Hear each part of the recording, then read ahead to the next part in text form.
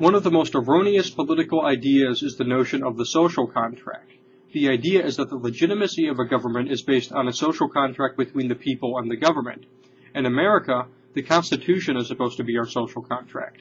But since no such social contract has ever been an actual voluntary contract among the people, it cannot be said to have any genuine authority under any common sense standards of justice.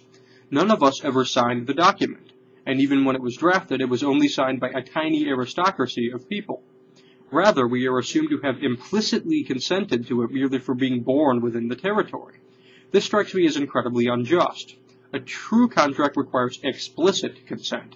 However, the standard view of the social contract is that everyone implicitly agrees to it by simply living under a given government.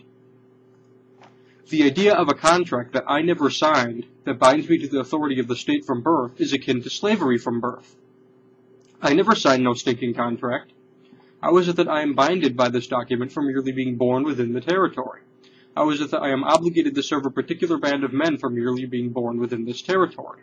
How can a document be self-enforcing? It cannot. It must be created and enforced by flesh and blood men. How can the law rule all on its own? It cannot. The rule of law is a concept meant to, or that at least functions to even without such intent, disguise what is really the rule of men. The state cannot be contractual. If such an institution truly is contractual, it ceases to be a state in any rational definition of the word.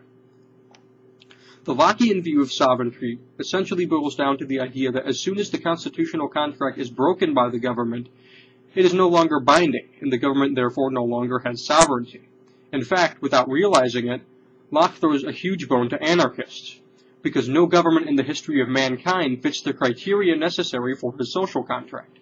He was indeed denounced by his detractors as being akin to an anarchist, for they quite correctly realized that the implications of his theory of sovereignty would completely delegitimize all existing states. Under common sense standards of jurisprudence and Lockean principles, the Constitution literally is not a binding contract. Furthermore, even if we treat it as having once been binding, the government has long since reneged on its contractual obligations. Therefore, under the classical liberal theory of sovereignty, it, and the government that it spawned, has no legitimate authority. What about the idea that the Constitution gives us our rights? It does no such thing. Rights are natural. You have them regardless of whether or not the law recognizes them. If the Second Amendment was not in the Bill of Rights, you would still have a right of self-defense. It would not be legally recognized, but you would still have that right. This is the Lockean-style view of natural rights. You have them by virtue of being a human being. Constitutions do not give you your rights, they can only legally recognize them. Rights do not come from governments or laws, they come from human nature itself. All the government can do at best is abstain from violating your rights. In the Lockean view, governments and laws may be instituted in the name of securing these rights, but they are not where they derive from. Thomas Jefferson said it best, quote, "A free people claim their rights as derived from the laws of nature, and not as a gift of their chief magistrate," end quote. From a practical standpoint, the Constitution already has been shown not to work. It was defied almost from day one, and the post-Civil War federal government, and especially the post-World War I federal government, essentially has little to no resemblance to the document. The Constitution already has failed, and so I don't see the logic in trying the exact same thing again.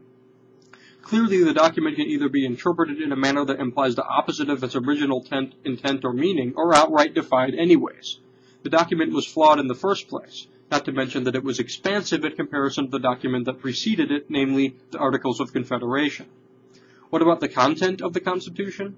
Well, it has been argued ad nauseum that its original intent, or to take a somewhat more strong stance, the original meaning of the words in themselves, was to limit the government's powers.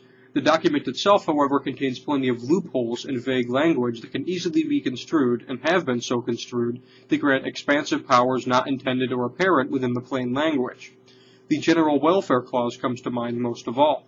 It has been used to justify practically anything the government does, for the term general welfare is a loaded, subjective, and arbitrary term. Whose welfare, and what exactly is welfare? Who will define this for us? The Supreme Court, you answer? What kind of a limit on government is this, that it may define its own powers arbitrarily and at whim?